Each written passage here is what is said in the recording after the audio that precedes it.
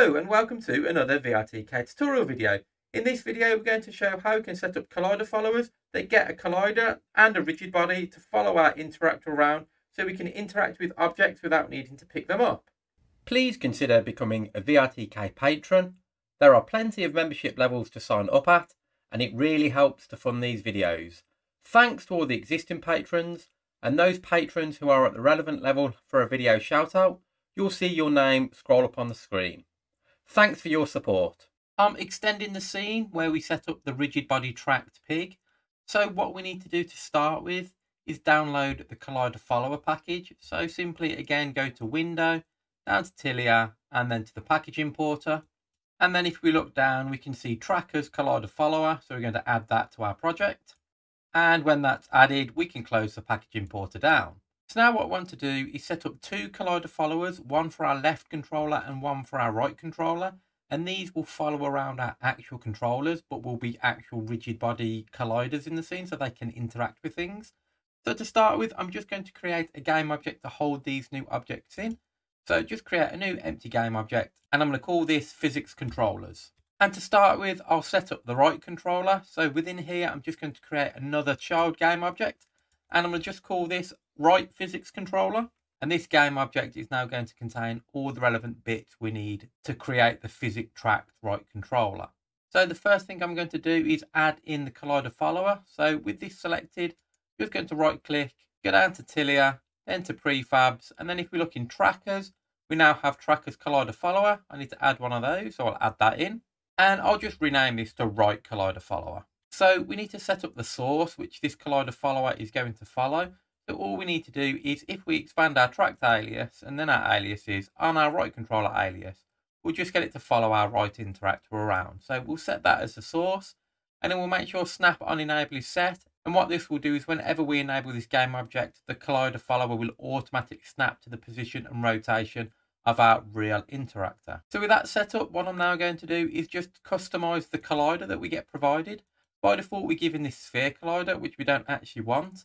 What I want to do is mimic the collider that's on our right interactor. So if I look at our right interactor, in avatar container, we've got an example avatar that's got a box collider, and this game object is 0.02, 0.02, 0.1 in scale. So we're going to recreate that. We go down to our collider in our right collider follower. We're going to change the scale to match, and then we don't want the sphere collider, so I'm going to untick that. You could also delete it if you wished. And what I'm going to do here is add a box collider. And that's all we need to do for that. That's now set up.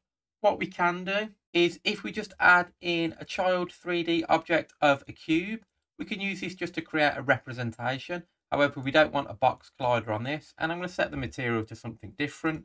So if I look in materials, I'm just going to use translucent green.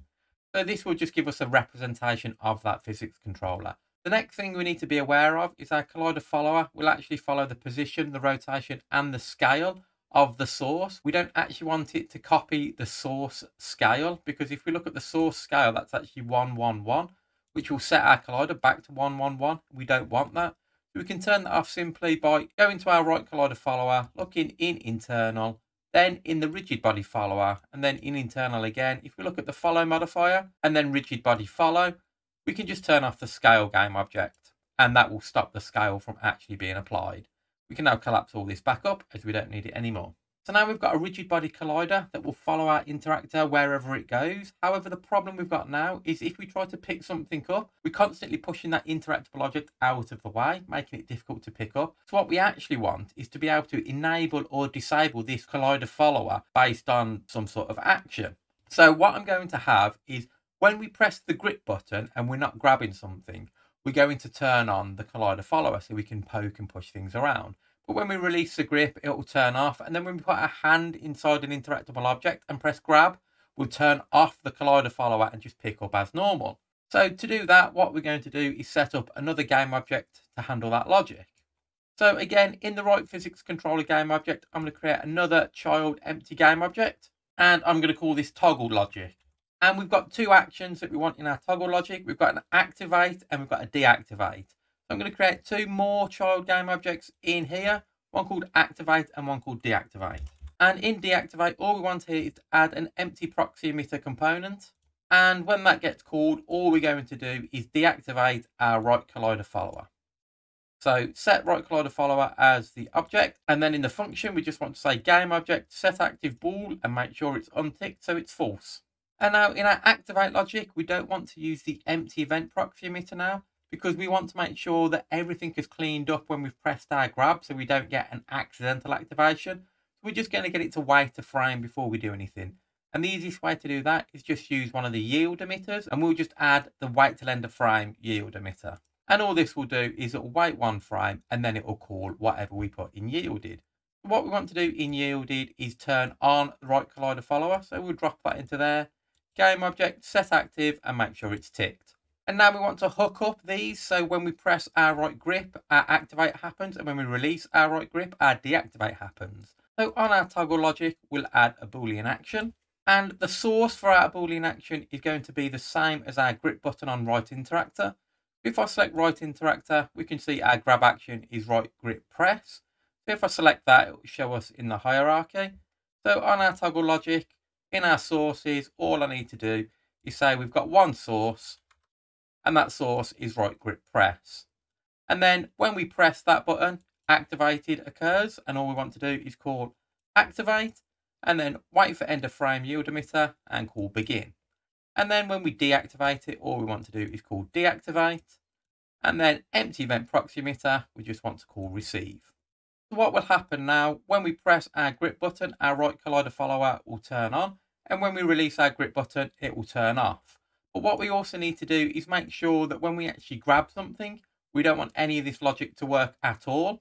So we're going to turn that off within our right interactor. So within our right interactor, when we grab, the first thing we want to do is make sure we call deactivate. So we're going to call deactivate, and we're just going to call the empty event proxy emitter and call receive. And then secondly, in grab, we just want to turn off our toggle logic. So that means whatever we do with that grip button isn't going to turn on or off our collider follower. So that game object, set active bool, make sure it's off. And then when we ungrab, we just want to turn our toggle logic back on. So in the ungrabbed, toggle logic and game object, set active, make sure that's turned back on. And that's our right controller setup. The last thing we need to do is just make sure our right collider follower is disabled by default, as we don't want it automatically on. And that's the right one set up. So what I can do now is just copy this over for the left one. So simply just copy and paste this object. And then I'll rename this the left physics controller. And now all we need to do is go through and make any changes that are referencing the right controller to reference the left controller. So I'm just going to change this from right collider follower to left collider follower. And then instead of pointing the source to the right interactor, we want it to point to the left interactor. So I'll drag and drop that into there. And then on our toggle logic, rather than looking for right grip press, we actually want it to look for left grip press. So if I go and find left grip and put left grip press in there. And then the last thing we need to do is go over to our left interactor.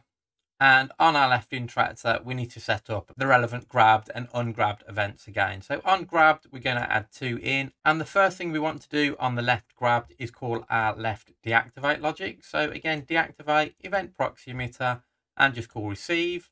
And then we want to turn off our toggle logic game object. So toggle logic game object set active false.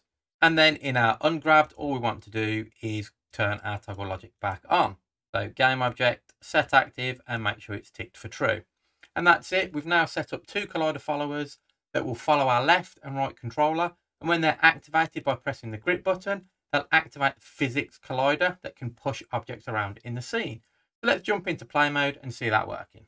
So now we're in the scene. We can see if I press the right grip button, we can see we have this collider that's following around, and we can see the mesh that we added, and the same for the left. So if I was to push my hand through the object, nothing happens, as we can see. But if I was to activate the collider by pressing the grip button, we now can push that object around without picking it up. And then if I was to grab it, we can see that that collider is no longer being activated. And if we activate the other one, we can push into there. And you can see it's having an impact where that collider isn't being able to pass through the other one because they're both rigid bodies. I hope this has been useful to you. If it has, please consider becoming a YouTube subscriber. Leave any comments down below, leave any likes or dislikes, and please consider becoming a VRTK patron, as that really helps. Thanks for watching, and bye for now.